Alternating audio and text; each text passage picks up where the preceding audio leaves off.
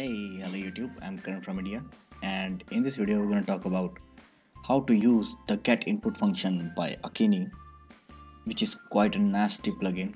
It is quite useful and very amazing batch plugin. So let's talk about this batch plugin.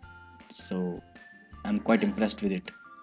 It is only of 3.5 kbs of batch plugin, and after Badbox, this is the second most useful plugin that I can say is important.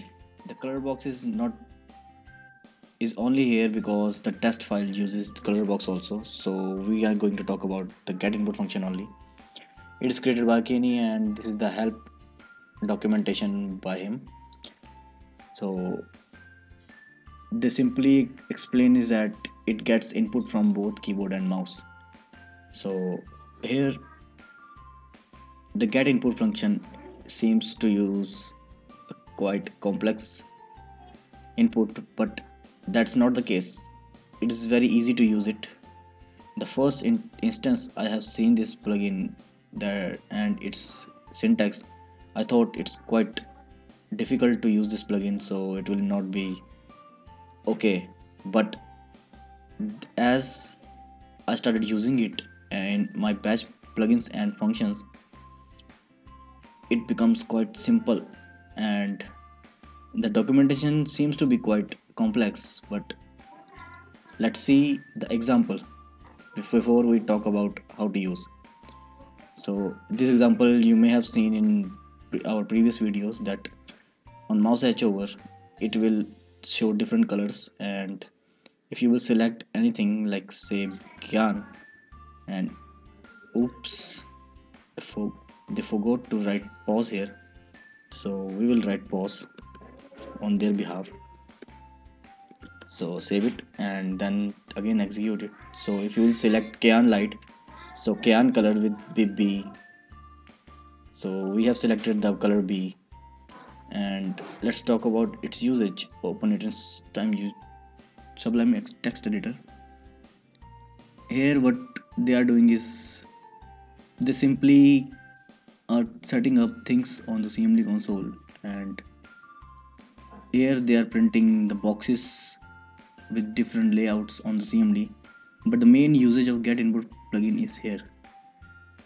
The all else is just the preparation for using it. So it will take long time to just prepare the input for the get input, and using it is quite simpler. Here you just need to /m, then mouse /h, then these are the mouse input areas where the mouse input is valid, and the h over the /h stands for h over color.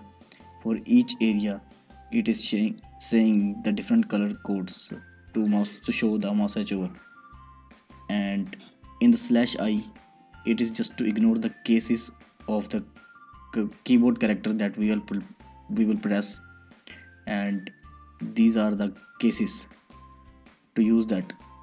So in a way the usage is quite simpler, but to use it you may need additional knowledge about how the how to make the boxes areas and much more. So you need to read this for once and you are ready to go to use this awesome batch plugin. I have used this plugin in making my batch functions advanced, so I'm quite impressed with this plugin. I hope you like this documentation and this plugin. Please subscribe to my channel. Thanks for watching. Thumbs up for the Aacini and appreciate his work through your comments in the comment field below. Thanks for watching. Bye bye.